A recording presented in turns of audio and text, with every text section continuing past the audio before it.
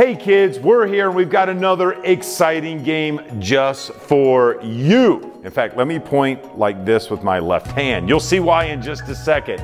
We're getting ready to do this awesome game, but you have to use your hand you don't normally write with or do things with. We call that your less dominant hand. For me, it's my left hand because I'm right-handed. If you're left-handed, it would be your right hand that you'll use for this game. Kids, you're gonna get in a line right here. You're gonna be right here at the tape line, and you're gonna have to use your less dominant hand to take a ball and shoot it into the bucket. You only get one shot at a time, and as soon as you take your shot, you'll go to the back of the line, then your teammate will go. Why are we doing this game today? Good question, because two characters, Ehud and Eglon, that we're gonna hear about in the Bible, they were called upon in this crazy sequence by God that involved Ehud's left hand. You'll hear all about it in just a second, but it involved his left hand, Ehud's, and Eglon. I know the suspense is killing you, but for right now, let me show you if I can make this shot. Here we go. Left hand. I'm saying my prayers. Boom. Oh! But you know what? I'm breaking rules. I'm going to try it with that hand. Oh my goodness. Let's see. See if third time's a charm. Oh my goodness. See if fourth time's a charm. There we go. Yeah! Okay, it took me 4 times. Hope you have better success.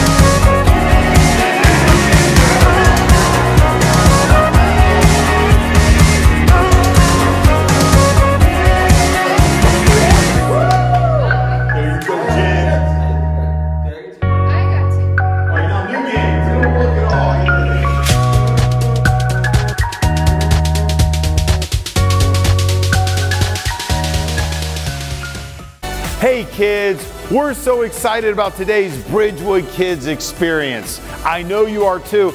We've got our next Jenn team. Don't they look great right up here? Guys, how excited are you for what's about to take place? Pretty pumped. Yes, they can't contain it, neither can I. So here's what we gotta do before we get going in this wild and crazy and fun journey called Bridgewood Kids. We need you to buckle up. Are you ready, team? Let's buckle up. Let's bring those seatbelts over and click. Now, here's what's in store. We've got all kinds of fun games. Do you like music? We have worship. We have interactive lessons. We're gonna have small group time. So much jam-packed into this Bridgewood Kids Experience. But before we have launch, we wanna hear you make your loudest noise. I know you can do it because you're kids. So on 3, let's count them down. They're gonna make their loudest noise. And I think we're gonna be able to hear it from right here. Ready, guys? Here we go. 1, 2, 3. Oh, I think they're ready, guys. That was pretty good. They are totally ready. All right, let's make it happen.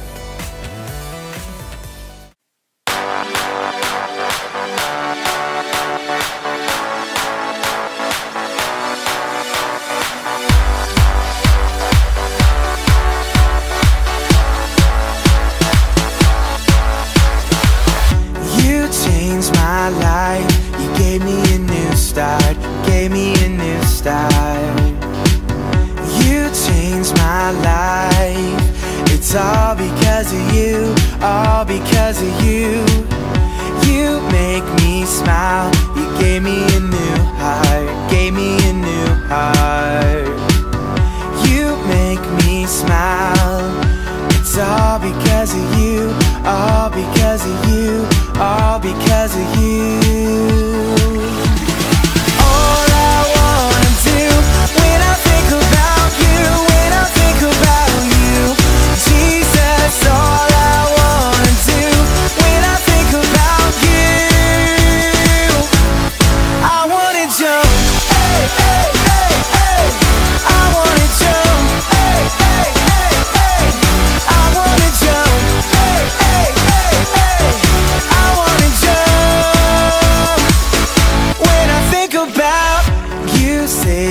soul. You gave me a new song, gave me a new song. You saved my soul.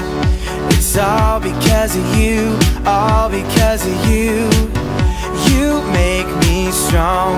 I know you're with me, I know you're with me. You make me strong. It's all because of you, all because of you, all because of you. All I wanna do when I think about you, when I think about you, Jesus, all I wanna do when I think about you,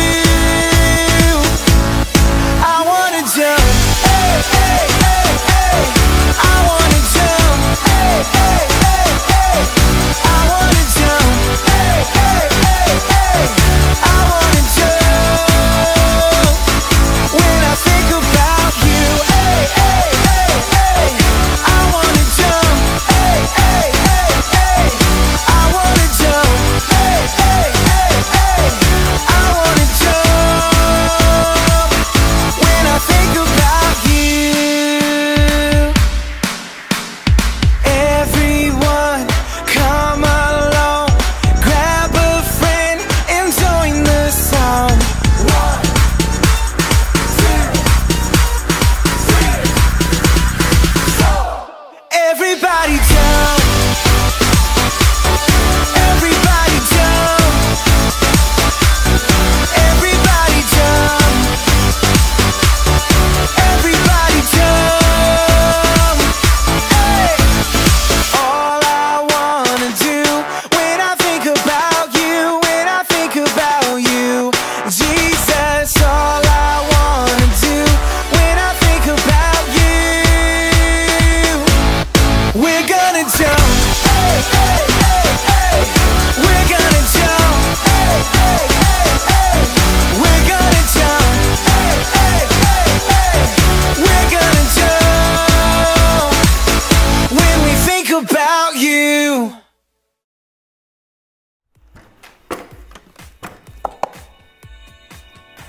Hey there, guys. You guys are probably wondering why I have this ladder with me today. You see, there's this cat outside that keeps running away and getting stuck high up in the trees. You'd think that he'd learn his lesson and stop running away, but over and over again, he keeps getting himself into danger and needs to be saved. That silly cat. That reminds me of the big God story this week. The Israelites kept disobeying God and kept getting into trouble. God delivered his people from difficult situations over and over and over again. When God led the Israelites out of slavery, he promised them a land of their own, called the Promised Land, where they would be free to worship him alone. But before God led them into the Promised Land, he gave his people some instructions. God knew that other people would already be living in the land, people who worship false gods. I am your deliverer. He reminded the Israelites that he was their deliverer. Miranda, can you remind the kids what it means to be a deliverer? Yes, that means that God set them free from their enemies and any difficulties. But to keep their freedom, the Israelites needed to worship God alone. God gives them a warning in Joshua 23:9 and 15 through 16. Let's read that together. The Lord has driven out before you great and powerful nations. To this day, no one has been able to withstand you. But just as all the good things the Lord your God has promised you have come to you, so he will bring on you all the evil things he has threatened, until the Lord your God has destroyed you from this good land he has given you. If you violate the covenant of the Lord your God, which he has commanded you, and go and serve other gods and bow down to them, the Lord's anger will burn against you, and you will quickly perish from the good land he has given you. The Lord promised the land to them, but he also warned them to not have any other gods before him. Remember, the first commandment God gave to his people said, "You shall have no other gods before me." God knew if the Israelites mixed with the people from the lands around them, that they would forget him and would start worshiping the false gods. The Israelites chose to disobey God anyway. When they got to the Promised Land, they destroyed some of the altars for the false gods, but not all of them. and they started mixing with the other people. This started a cycle in the lives of the Israelite people of rebellion, which means disobeying or going against God. Repentance, which means turning away from sin, and restoration, which means coming back to God. A generation after conquering Jericho and other cities in the Promised Land, the Israelite people forgot that only God saves, and they started to worship the other gods.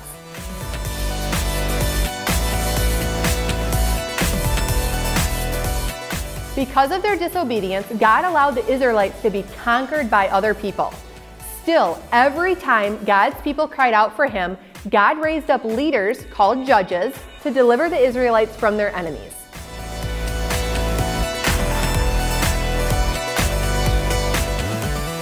Again and again, God delivered His people.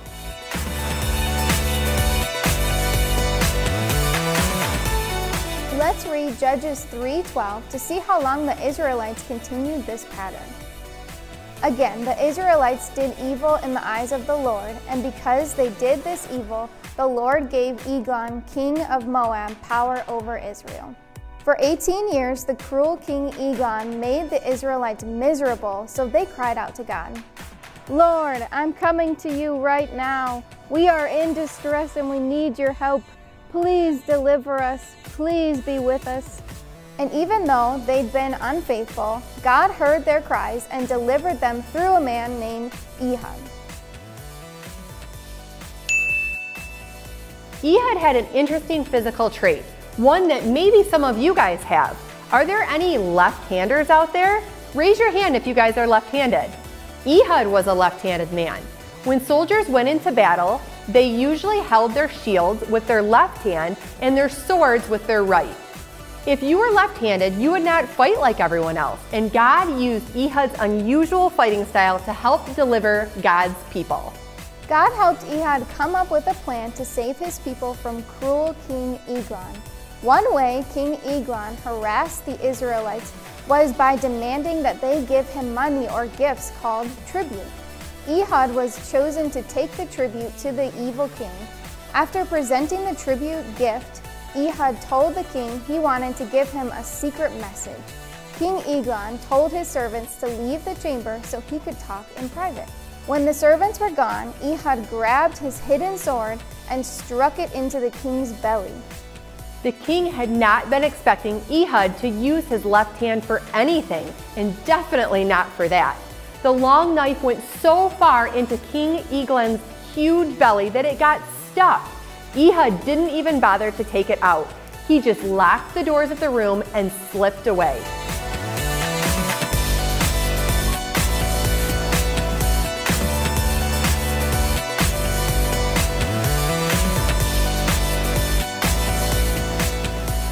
After Ehud had safely escaped the king's palace, he gathered an army of Israelite warriors, and they chased King Eglon's men out of the country.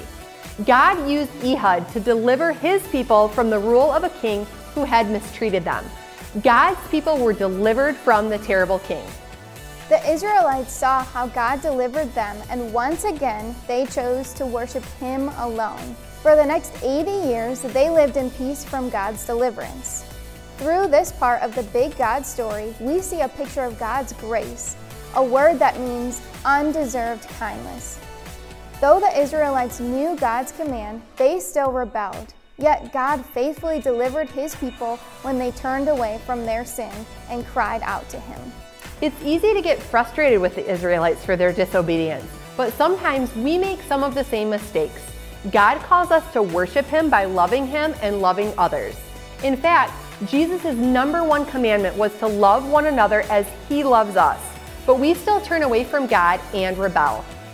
We do this in many ways, refusing to help the kid being bullied at school, or even jumping in with the bullying, gossiping about people when we should love them, watching or listening to things that aren't good for us, taking God's name in vain, or not taking time to read God's word, pray, or worship Him by going to church.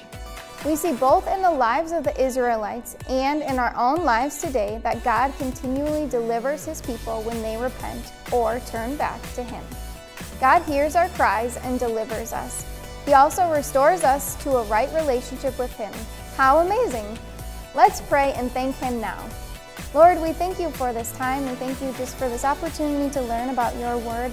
We thank you so much that you deliver us from our sins, that you save us, that you continually give us multiple chances to make the right decisions. And I pray that you would just help these students as they go through this week. I just pray that they would know that they are forgiven and that when they make mistakes that you will be there with them. And we just pray that they would have a good week. It's in your name we pray. Amen. Amen.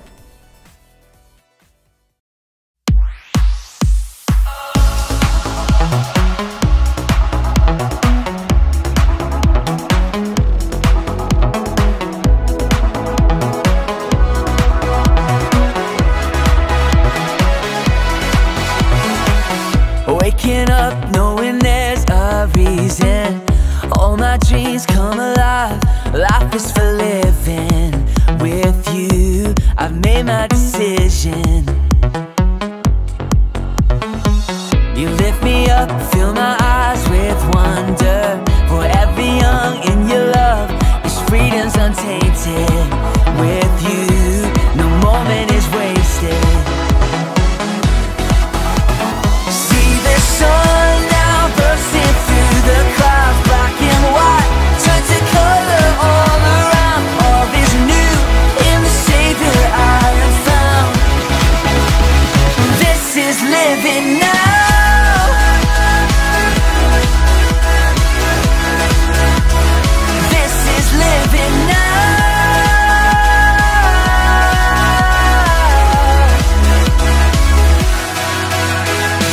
You lead the way, got you right beside me.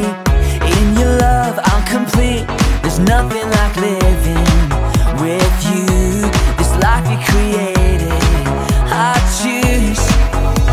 See the sun now bursting through the clouds, black and white, turn to color all around. All is new in the Savior I have found. Oh, this is living now.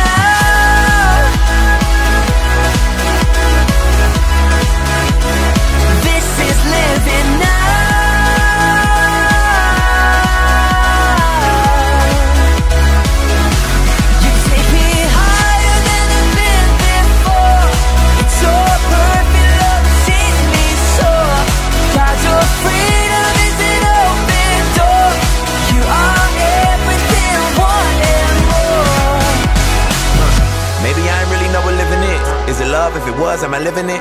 Do I live in it? So astounding. Love is an ocean, you can drown me. The sweet embrace, the lovely taste, I taste and see. I'm under grace, the place to be. It means I'll never need an umbrella. I'm cool in the cold, in the hot weather. Whether or never I ever understand, I'm a man in the hands of great plans. I stand with faith there in a life I never known to touch. And still outside my clutch, but I'm like, what's the dream of? What's the hope in? What's the doubt for? Live to no end. This is living. The life I've been given's a gift. If I'm a living, I'ma live with the death. So what's the dream of? What's the hope in? What's the doubt for? And live to no end. This is living. The life I've been given's a gift. If I'm a living, I'ma live with the death. This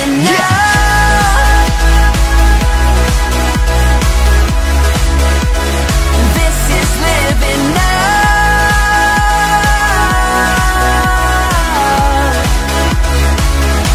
You take me higher than I've been before.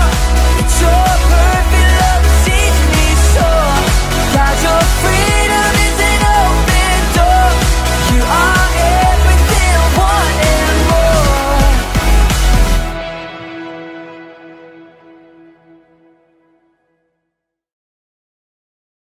Hey boys and girls, we are back with another amazing segment that we call Trivia Time. Question number 1. What did God tell the Israelites about the people that remained in the Promised Land?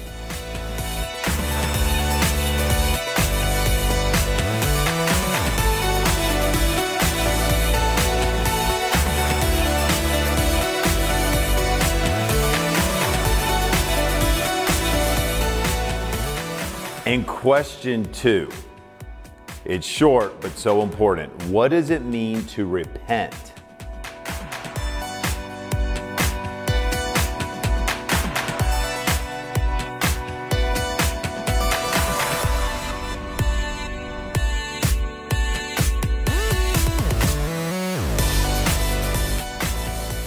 Question number 3. How did God use Ehud to deliver the Israelite people?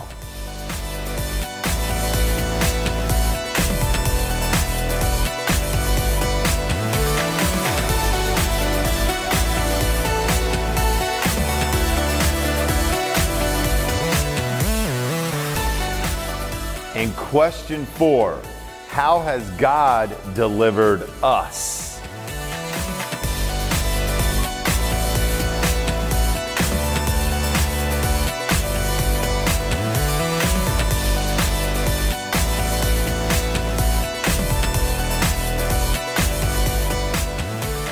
So on that note, kids, we have one more thing. Participle, participle, participle. Hey kids, this has been so exciting hanging out with you today. Have y'all guys had fun? Had fun. Yeah. Yes, and so before we go, we want to let you know what our mission statement is. It's what defines us here at Bridgewood Kids. Here it is. We want to be kids so close to Christ that everyone in the world will know Him. Take care, kids. See you next time.